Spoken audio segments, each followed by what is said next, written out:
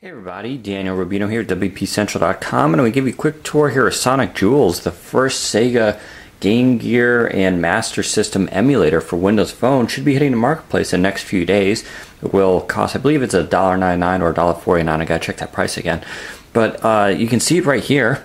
That's the main emulator. And actually right here it has pinnable games to the start menu. And you can see they flip around too, giving your latest information like how long you're playing.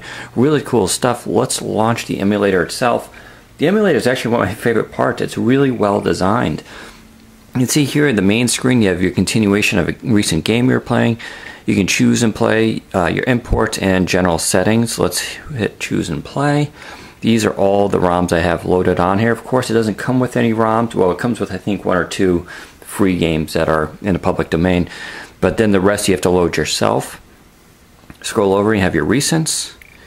Go over here and you have favorites and back to your main games.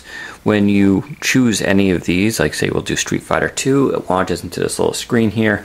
Gives you the last play time, total play time, your slot, checks some information. You can even have saved states, so you can have different slots for saving the game, which is really nice and very convenient, obviously. Of course, you can pin it to your start menu. And of course that one's already pinned, so it doesn't really need to do it again. You can even edit its name right here, which is kind of nice. Sometimes ROMs have strange names to them. I'll show you gameplay in a few moments, but I just want to show you some other things. Here's how you import. There's 2 main ways. You can do it via SkyDrive or URL. URL, you just give it the main address and it'll import it. SkyDrive, though, is probably the easiest for most of you. Just upload it to your SkyDrive, and then you can just import them that way. Give it a second here to sign in. And you can see here's my SkyDrive now, and I have a little folder called ROMs. And I've just uploaded games to them, and simply just tapping them. Now most of these I think are already loaded, but you'll see you just tap it and that's it. It installs, and now it'll show up in my game list. And that's all there is to it actually. Under settings here, you have quite a few: screen orientation, portrait, and landscape. Or you can just choose portrait or landscape so it won't auto-rotate. You have frame skip. If you have a Gen 2 device, you can do all frames. And your SkyDrive information and built-in games you can reinstall. And that's pretty much it. So let's actually check out a game. I suppose we'll do Street Fighter. And we'll do play. Hopefully I'll be able to play this well. So you have here, this is the portrait mode. Now it's already in the game, which I had won. Awesome. And you can see you have your main D-pad and your buttons here. Reset and pause at the below. Frame rate is pretty good. There is no sound as of right now. It's something they hope to fix in the future, so that is a downside. Of course, we can rotate it over here. And let's see if I don't know if I'll be able to play this.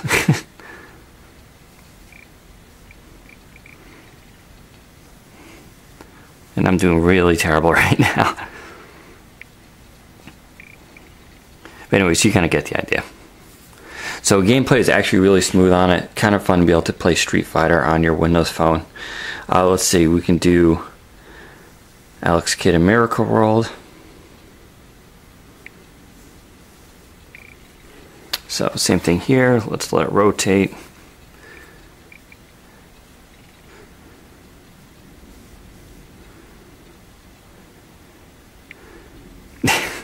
And I'm just going to keep dying here on all these games. So, but as you can see, gameplay is actually very, very smooth here. Great system. I'm really impressed with it. It's kind of a bummer about no sound, but on the other hand, you know, baby steps, I suppose, because frame rate right now is actually really, really nice. Here's Sonic for those who want to play the original Sonics. And I'm terrible at Sonic 2. I'm actually not very good at a lot of these games.